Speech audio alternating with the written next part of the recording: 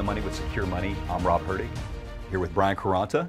Rob, good to see you, as always. Always good to see you. We always have a lot of fun here. Yeah. Let's talk about stuff that's important and timely, right? Yep. We try to do our best job of it. Right? We do. You have something here called the hidden tax. I think most people know what we're talking about here. Yeah, inflation. Inflation, right? It's a tax that you did not sign up for. Nobody voted on it. No. Well, they probably did by printing money. Yeah. But they call it the stealth tax. Really? Yeah, they call it the stealth tax. I mean, think about it. I mean, look at the numbers here. I mean, first off, inflation's up 8.9%. As of this show here. Cost of flights up 33%, gas 40%. I mean, I've got, people watching the show here, and I don't know about your Facebook feed, but I'll see a lot of friends taking pictures of the gas pump now because they're shocked. Right.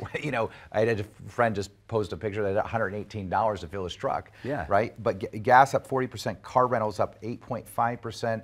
Used cars up 35%, energy up 32%. I mean, think about what's happening here to people. I mean, the average household could spend between $3,500 and $5,000 more buying this stuff. Right. You know what's interesting though, Brian? Everything you listed there, it's either a necessity that you have to have. They're consumer staples. Right. Yeah. Or it's bucket list stuff, the stuff that you work so hard for your entire life and the stuff you dream about doing in retirement. Yep. And just watching this, I care about this stuff. I love what I do and I care about this stuff. And every day you see, the market's volatile, you see costs going up, and really what that means to people in the audience is you see retirement dreams being eroded in front of our very eyes, and people don't even know it yet. Their heads are still in the sand. They are, and they need to wake up because this is not an easy time right now, and this is not the time to keep your head in the sand and kick the can down the road and procrastinate, because if you don't make adjustments right now and you don't evaluate where you're at and what type of positions you're in, or understand the risk level that you're taking, or how much more your portfolio could potentially go down if the market continues to drop, or how this inflation increase is going to impact your spending. Right.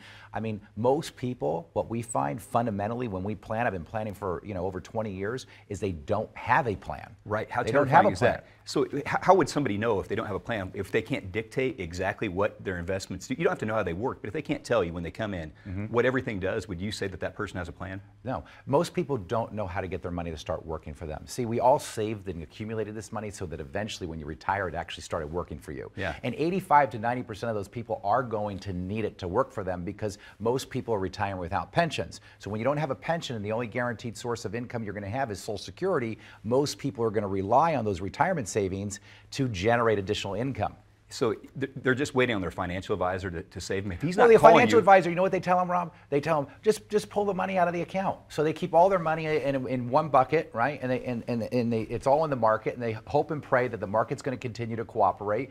And when they call their advisor and they say, I'm really worried, we're continuing to take money out of this, and the advisor says, don't worry about it, everything's going to be fine, keep doing it. But Rob, I meet people every single year that are running out of money. I meet these folks, and I'll tell you, the worst day of retirement is not the day you run out.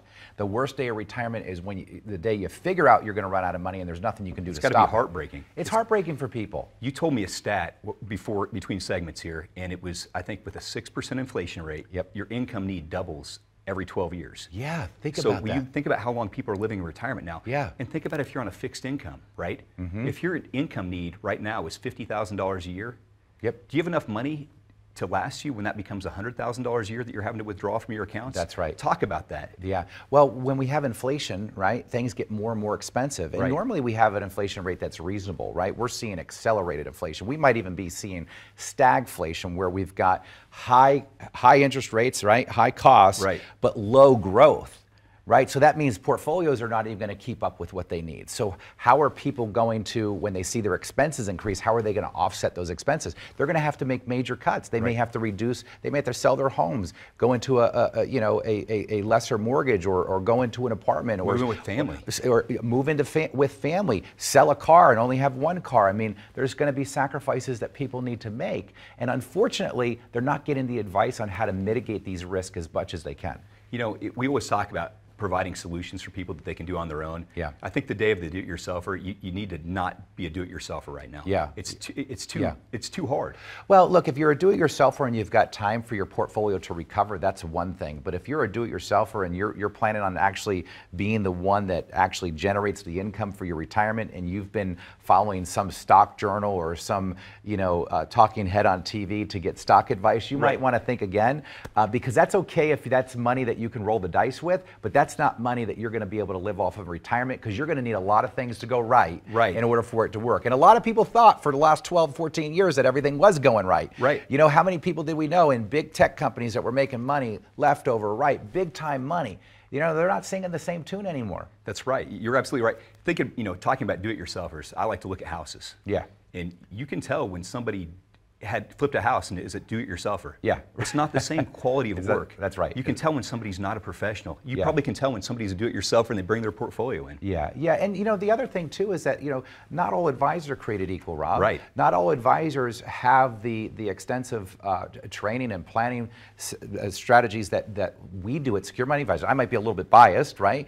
But I see the work that's out there, and but it's no different than contractors, right? I mean, there's good contractors, bad contractors. You go into a kitchen, this guy does this type of work, this guy does this type of work. Doctors are the same way. Right. There's good ones, there's bad ones. Attorneys. That's you just have to find the one that's right for you. And I will say this: what I find is that a lot of people have a hard time making a change because they're too worried about the relationship.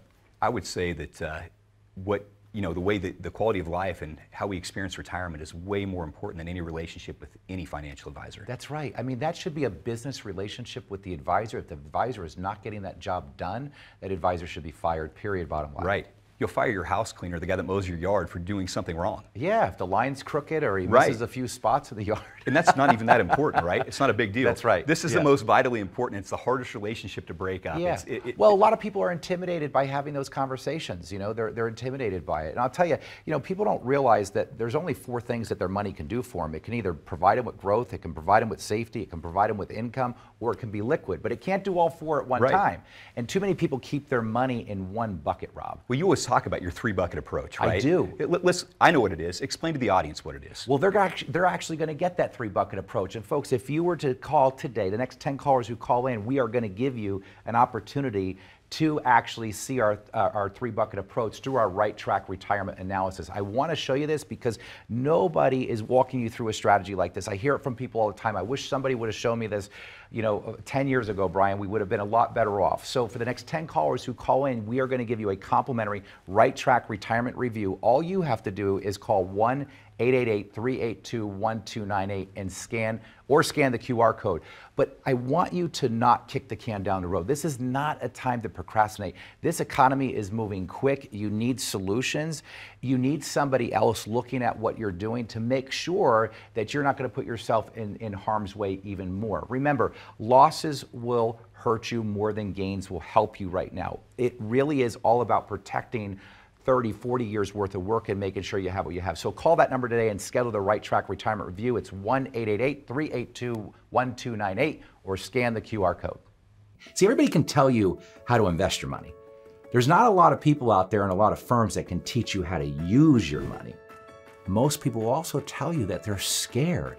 And the reason they're scared is because they're afraid of running out of money.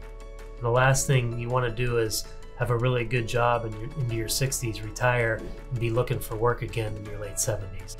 The average person might say, well, a good portfolio would be a good mix of stocks, bonds, and mutual funds. No, no, no, no. A good portfolio is all designed around the 5 key areas: income, taxes, investments, healthcare, and legacy planning. We're not just product pickers here. What we do best here is we build retirement plans. 9 out of 10 people, when they walk through the door, would ask us, we just want to know if we're on the right track. And I always say, if you're not on the right track, when would be a good time to know it? Probably now. People, you know, can actually see a vision once we start to really build out their plan. This is about you. If you're not getting what you need, and you feel that when you walk out of the advisor's office, it's time to get a second opinion. And you can't get a second opinion from the person that gave you the first opinion. The difference at Secure Money Advisors, as a fiduciary firm, we help you manage the risk, build the income, and give you the retirement you dreamed of.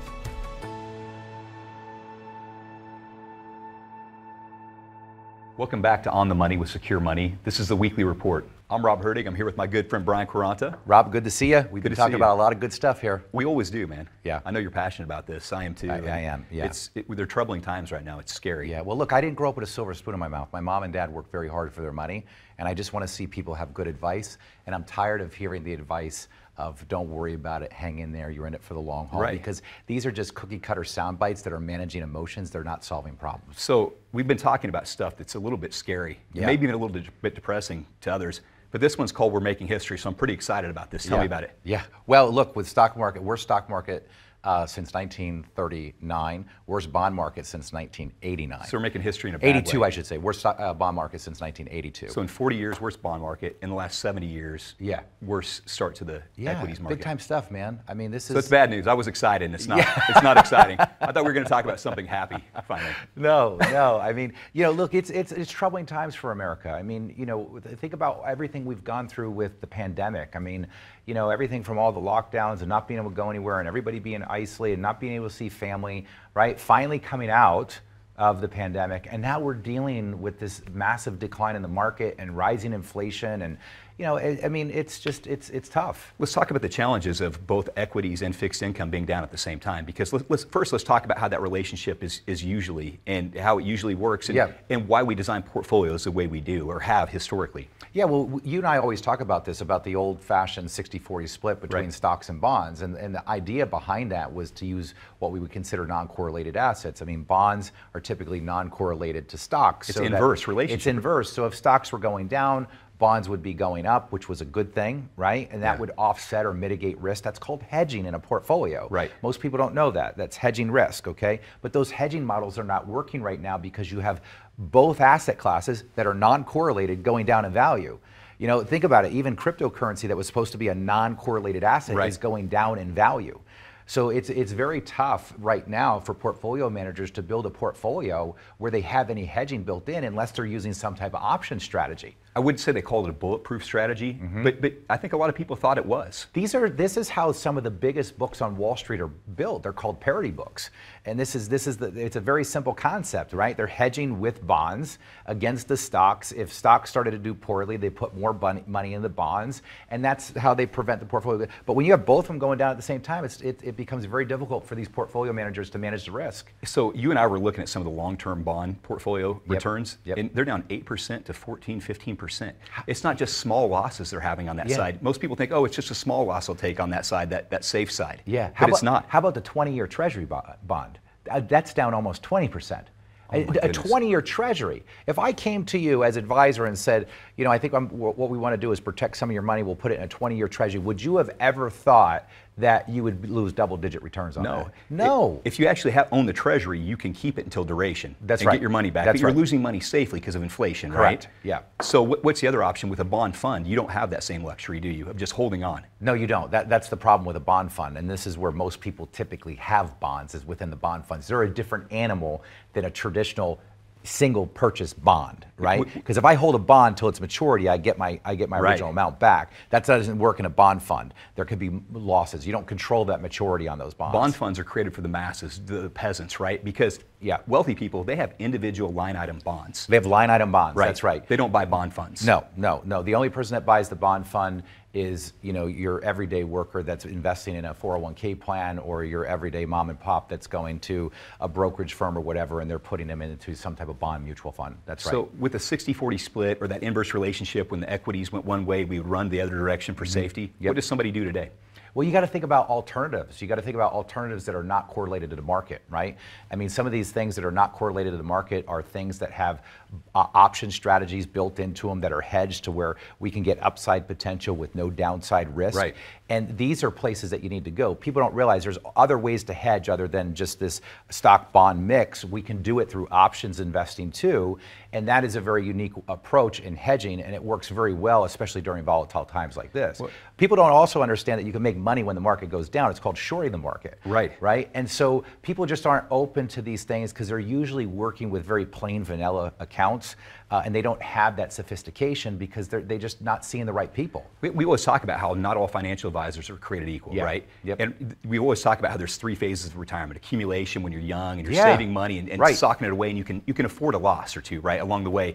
Then you get in that preservation stage, that retirement red zone, where you're 3 to 5 years out from retirement. And what's the goal there? You just want to protect it, right? You want to preserve, right? Our clients are more concerned about the return of their money rather than the return on their money. Okay, that's the most important thing in retirement. Okay? Right. It's the most important thing is that you provide yourself with a stream of income The distribution phase, which is the last phase, is what you're discussing right now. That's right. We got accumulation, preservation, distribution, right? Very important to understand. Not all financial advisors are good at those. Most financial advisors continue to focus, even in retirement, they're using accumulation strategies in retirement. You know, when I see this, is it because they don't know or don't have the tools? What is it? What causes it? I think it's a little bit of both. I mean, you know, being in this business, growing up in this business. I mean, I was 22 years old when I got started in this business. I'm 46 now, right? Right. I've seen a lot over the years, but it's the training in the industry. The industry has a certain philosophy that it likes to follow, especially at the big box firms, right? Yeah. There's a specific model, and you've got to follow that model. And your manager at the end of the week is going to ask you about how much XYZ you recommended. Working with a fiduciary firm, and you'll see most guys are trying to move out of the big box firms because they don't want to have to come to the table with an agenda anymore. But working with a fiduciary, we have to do what's in your best interest, and we're not loyal or beholden to any specific company. Well, what you just said, fiduciary and being beholden to the client, not some company. These people that are at these big box firms, the retail firms that are on every corner, what most people don't understand is the majority of them are brokers, right? That's right. And a broker gets paid a commission no matter what they sell. That's right. So they want as many transactions as possible. That's right. And there's a few problems with that, because you don't know if a change is being made, if it's being made in your best interest or it's being made just to transact a commission. Right. The other thing is this. Brokers can't actively move often. Like, our portfolios have moved often over the last few months as the markets have changed. If a broker does that, he could get charged with churning. So this is a lot of times why they say, don't worry about it, hang in there, you're in it for the long haul. Just hold on. Because they're handcuffed as far as what they can do as far as that activity. Because if there's too much trading or too much activity, that's called churning. They get themselves in trouble for that. When my mom retired, she said to me, this stuff is confusing. And I could see somebody in the audience. We don't have a lot of experience with this, right? You say you put money away in a 401k, it's out of mind, out of sight, or backwards, out of sight, out of mind. And what would somebody do today to know? I mean, how would somebody really know what to do? Well, they don't need to be confused anymore, folks, and I don't want you to be confused. I want you to take advantage of our Right Track Retirement Review. It truly is designed to help you understand what retirement is, how to properly position your retirement assets, and make things simple and easy to understand. And it will give you, most importantly, peace of mind. So for the next 10 callers who call in right now, we're going to give you a complimentary Right Track Retirement Review at no cost.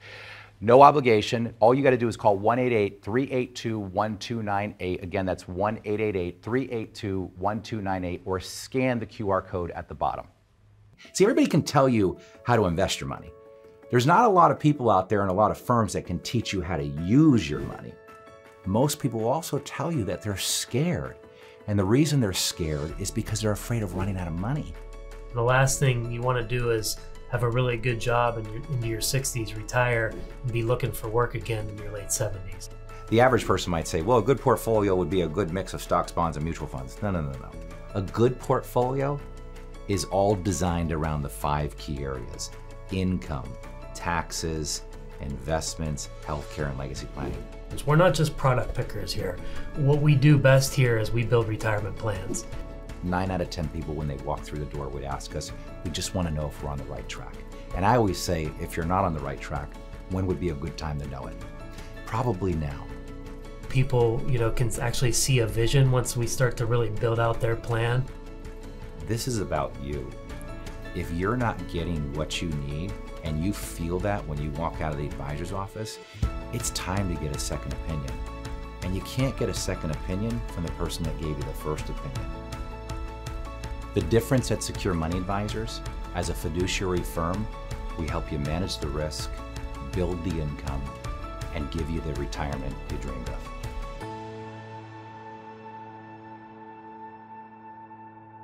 Welcome back to On the Money with Secure Money Weekly Report. I'm Rob Herdig. Brian Quaranta. Good to see you, Rob. Good to see you, man. We're having fun. We talked about this perfect storm of things that are happening in the market that could really cause problems for those that are either on the cusp of retirement or in retirement. Yeah. And you've got a lot converging right now. We do. I mean, a lot converging. Something we've really never seen before. It's scary. It's terrifying. For those that aren't awake yet, I almost want to reach through the screen and tell them to wake up. Just shake them. Wake up. Yeah. You remember Indiana Jones, where he drank the blood, and the kid had to burn him with a stick to get him to come back to reality? Right. Man, we need a stick. We need a lot of them.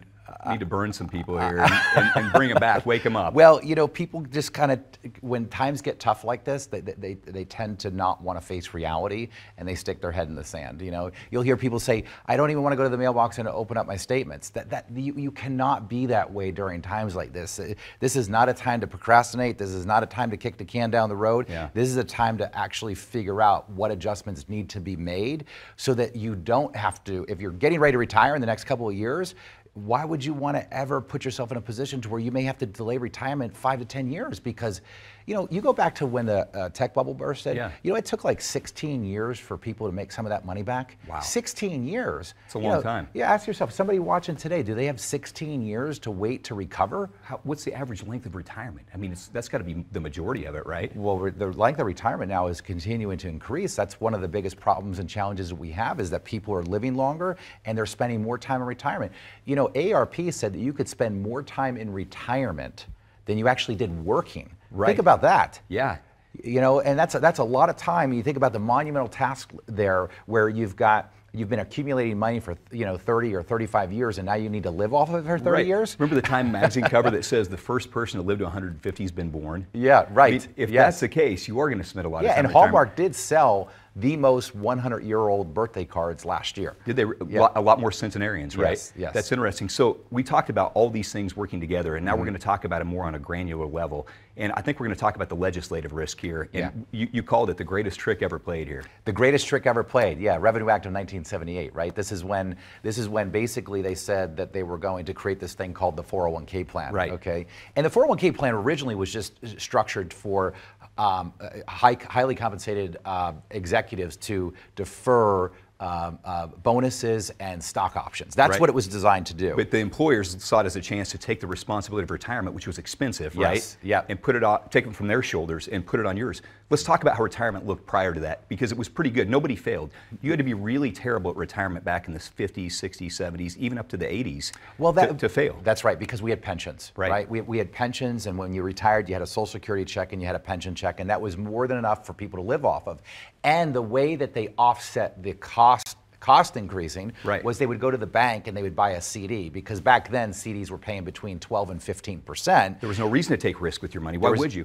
And you can prove that point. Look at the volume of the stock market prior to 1978. It was non-existent. That's right. Yeah. Well, if you look at when the 401k was put into place, I mean, the amount of money that went into the stock market and the mutual funds, it was like a hockey stick. It just went straight up. What you mentioned about retirement prior to that, where you worked at the same place forever, I think people in the Pittsburgh community can really identify with that because of all the steel mills and things around here. You worked at the same place forever. When you were done, they had a big party for you. They made you a cake, and you walked out with a gold watch, and every 2 weeks you got a check. That's right. So why did we abandon that way of retirement? Why did we abandon something that was so good and worked so much of the time? Yeah. Well, employers saw it as a way to actually get rid of that legacy cost. It was a lot cheaper for them to provide a 401k plan, and rather than providing a pension for the rest of their life. They basically said, hey, Rob, when you retire, you can take all this money and you can figure out how to generate that income for the rest of your life. The problem is this: most 401ks are invested in the market, okay? Which is completely fine during your accumulation years.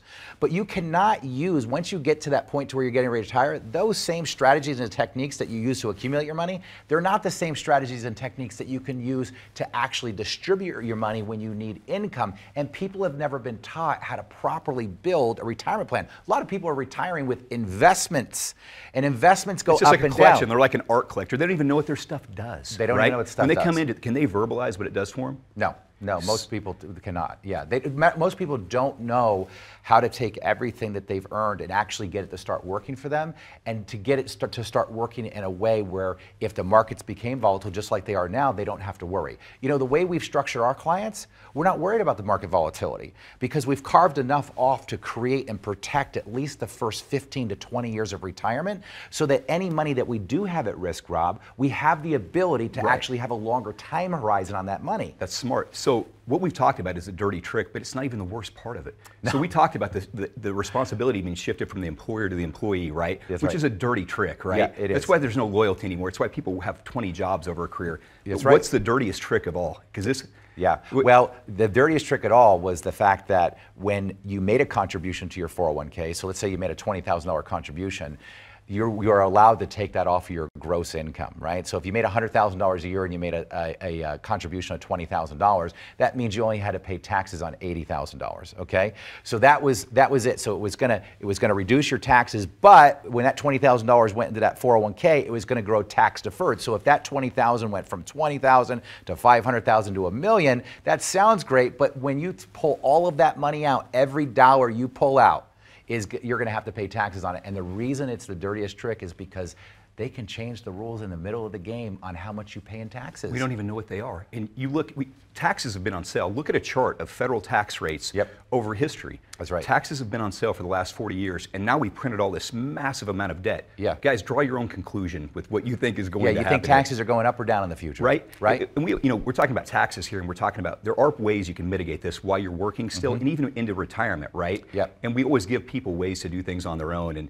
other than becoming a CPA or a tax attorney, what can somebody do to fix this on their own? Well, our Right Track retirement system was all built around fixing these problems because I saw these problems from the minute I got into the business. Remember, I got in right at the end of 1999. Yeah. So I saw all these losses happen. I said, this is no way for people to retire. This is really gambling. And I've always thought to myself, boy, when you've won the game, when you've had enough, when you've saved enough money, why do you continue to roll the dice and take risk with it? Because they're taking advice from people that get paid a fee or commission to take risk with their money. It's really easy to tell somebody else to take risk with their money, especially to get paid a fee or commission to do it. This is not a time to be a do-it-yourself or have a financial advisor where you haven't double-checked their work in 4 or 5 years, correct? That's right, that's right. And folks, I really want you to take advantage of this Right Track retirement review. We're going to do a full analysis on your current portfolio. We're going to go over 5 key areas. We're going to look at your income. We're going to look at your taxes. We're going to look at your investment structure. We'll talk about how to protect yourself from a healthcare event. And then most importantly, when the good Lord decides to take you home, we'll show you how to make your family and your charities the largest beneficiaries of your money and not the IRS. This is something you absolutely have to take advantage of. This is not the time to procrastinate or kick the can down the road. Take action on this and schedule the appointment. There's no cost, there's no obligation. All you have to do is pick up the phone and call 1-888-382-1298 or scan the QR code.